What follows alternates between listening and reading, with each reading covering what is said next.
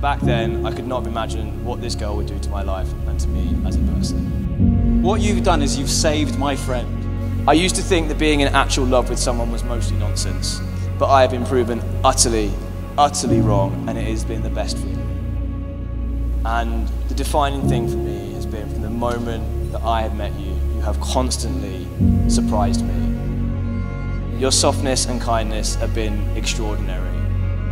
Honestly, I'm genuinely very, very proud to be your dad, and I've always loved you to bursting point, quite genuinely to bursting point.